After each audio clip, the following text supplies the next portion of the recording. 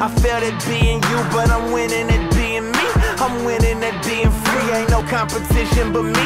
See, I realize that I'm free, and I realize that I'm me. And I found out that I'm not alone, and there's plenty people like me that said it.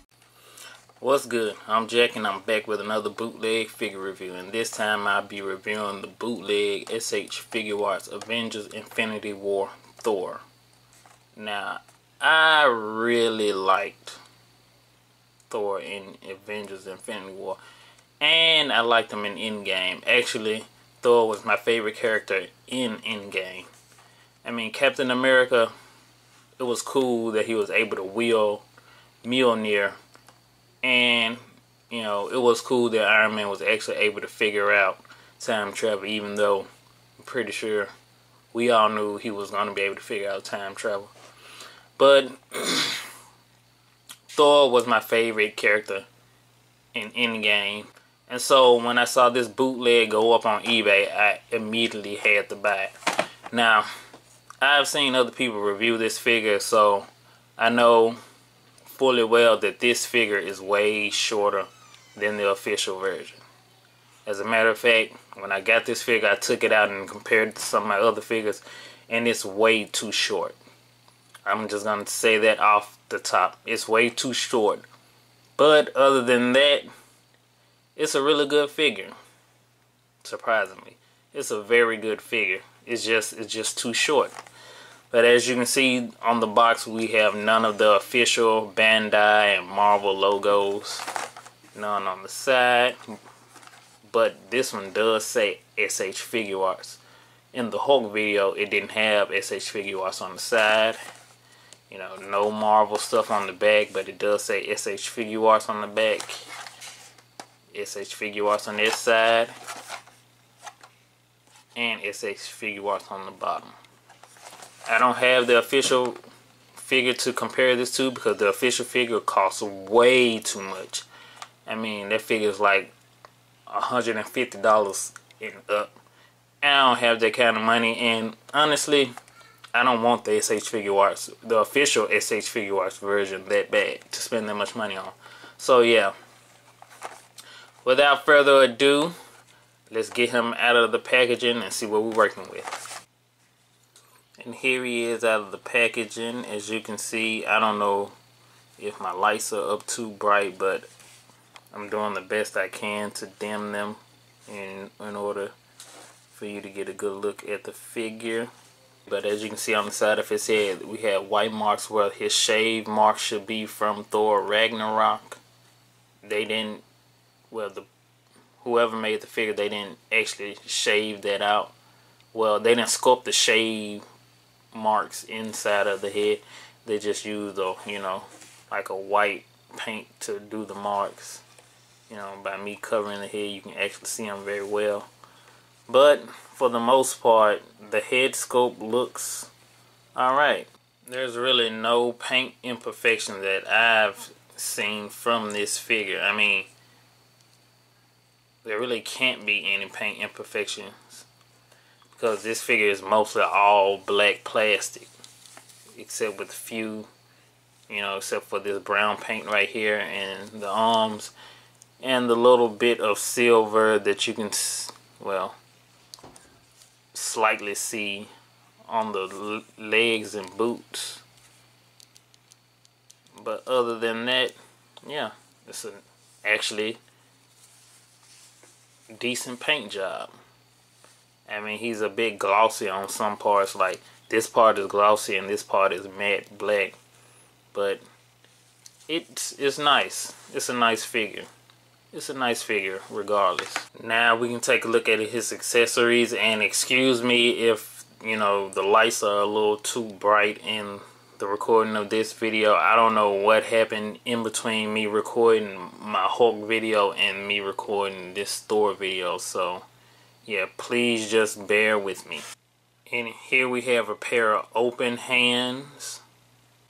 Here's a pair of gripping hands for Stormbreaker. Now, even in reviews of the official figure, people have been having problems with being able to, you know, firmly hold Stormbreaker in these hands. And so, when I got this figure, I noticed I noticed that problem too. Like, I had to position Stormbreaker in a certain way just so it would actually stay in these hands. And here we have the Stormbreaker X, and it looks really good. Alright, I don't know if it's exactly movie accurate. I can't tell. I mean, and I know from my lights being too bright, you can't actually see that well, but from what I can see, it looks good. Yeah, I don't see any paint imperfections in this weapon. That's it for the accessories. Now let me swap out one of the hands just so you can get a feel for how, you know, he's able to hold Stormbreaker. Also, be very careful. These pegs are super tiny. And there's one thing to know, that when I got this figure, actually, I think it was this ball peg that actually split while I was trying to switch the hands out when I first got this figure. Okay, I had to do it off camera, but I was actually able to switch out the hands, and now I'll put Stormbreaker in just so you can see how he's able to hold it. I mean, he can hold it good enough at this part of the handle, but he grips it better like towards the middle. Yeah, I really like that pose. Now I switch out one of the open palm hands, and as you can see, I had to switch out the hand off camera just to actually get it on, but it's actually able, I mean, it is possible to get the hand switched. You just have to take your time and, you know, go at it with a little finesse, you know, just a little bit. Yeah, now that we have the accessories out of the way, there's one thing I want to talk about. I want to talk about this cape. Now, I have a Marvel Legends Infinity War Thor with a custom wired cape, and this cape doesn't have wire in it, but it's actually, you know, a two-tone cape like he has in the movie. So this cape is more movie accurate than the custom cape I have, but the custom cape has the wire in it, so yeah, I like it better. And I don't like the fact that this cape can split open like this, and this makes it look like a parachute or something. And so yeah, that was just a bad design choice on SH Figuarts part. I mean, I know this is the bootleg, but even the official figure has the same type of cape.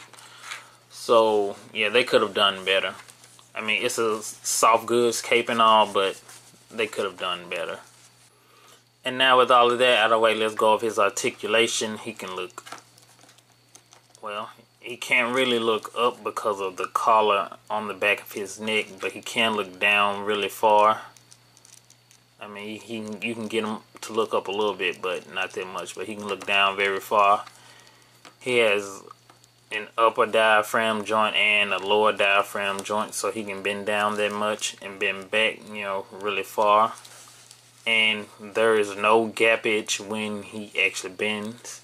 I mean, there's an upper waist swivel and a lower waist swivel. Arms have butterfly joints, although I can't seem to, you know, get a good enough feel for these butterfly joints for some reason. Well, it's a bootleg, so yeah. They're there, but they just don't seem to. They seem very stiff, actually. They're just very stiff. Alright. Ball joint at the shoulder, bicep, hidden bicep swivel. You know, single jointed. It's a ball joint elbow, and it's single jointed. So that's, it only bends that far. And a ball joint at the wrist. Same with the other arm, stiff butterfly joint, hidden bicep swivel, single ball joint elbow, ball joint at the wrist. Talk about the lower waist swivel. Legs can kick up that much, kick back that much. Legs, they drop down. Thigh swivel, double jointed knees, ankle, you know, well, a little bit of ankle pivot and rotation and toe hinge. And with the other leg, same thing. Legs can drop down, thigh swivel, double jointed knees, and slight ankle pivot and rotation and a toe hinge. Size wise, this figure stands about 5 3/4 inches tall. So this figure is very short. I mean, hella short. This figure is tiny, and this figure in no way, shape, or form can be a replacement for the official SH Figuarts Thor or the Marvel Legends Infinity War Thor. I say your best bet is to try to get the Marvel Legends Infinity War Thor, because that figure is way cheaper, and it's been, it's easier to find than it was last year, because last year that figure was selling out everywhere. But now he's a lot easier to find. But with that, let's get into some size comparisons. Here he is next to in-game armored Thanos Build-A-Figure and Marvel Legends Infinity War Thor with a custom wired cape. And I was wrong, this cape is two-tone. It is red and black. So neither one of these is actually movie accurate, because I think in the movie his cape is all red. Yeah, I'm pretty sure the cape is all red in the movie. So yeah, I was wrong on that part. But this guy is just so tiny compared to this Thor, and especially this Thanos. There's no way. Yeah, this figure is no substitute for this Thor. Articulated Icons Black Ninja and Mythic Legion's Female Vampire Knight. My custom Marvel Legends King of the Dead Black Panther and Star Force Captain Marvel. Mecha God of War for Kratos, SH Figuarts Super Vegeta, and Storm Collectibles Street Fighter V Ken in the alternate blue costume. And last but not least, here is compared to all of the other bootleg SH Figuarts Infinity War figures that I reviewed. Hulk, Black Widow, Iron Spider, and Thanos. And as you can see, Thor is only slightly taller than Black Widow and Iron Spider. So yeah, this figure is really, size-wise, this figure is no good. It's no good at all. All in all, it's a good figure. The only drawback, the only bad thing about it is that it's too short. So I would give this figure like a 8 out of 10. I mean, it has perfect articulation, stiff joints, no paint defects. Like it would be the perfect action figure. It would be the perfect Thor figure if it wasn't just so short. I mean, that height really holds him back. But if you can't afford the official SH Figuarts, I say get this. Only if you don't mind him being so short. Other than that, yeah, I'd say it's not worth getting. I would say just go ahead and get the Marvel Legends version and try to get a custom wire cape with him. But yeah, but just like I said in my bootleg Hulk video, if you're interested in buying this figure, or if you're interested in buying my entire lot of my bootleg SH Figuarts Infinity War figures, just, message me right here on YouTube. And yeah, we can work something out. But other than that, I want to say thank you to everyone who watched the video all the way through. Thank you to all my recent subscribers. I really appreciate it. And with that being said, it's been real.